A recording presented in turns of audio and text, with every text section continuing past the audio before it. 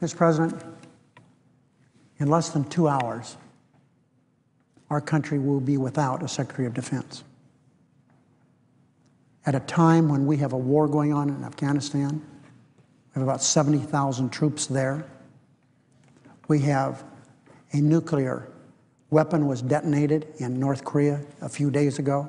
They're threatening, as they have publicly on other occasions, but after this bomb was set off, that they were doing it to attack us.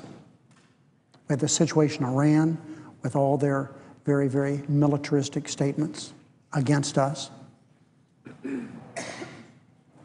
All over the world, America is involved in matters dealing with our military. Now, this isn't a high school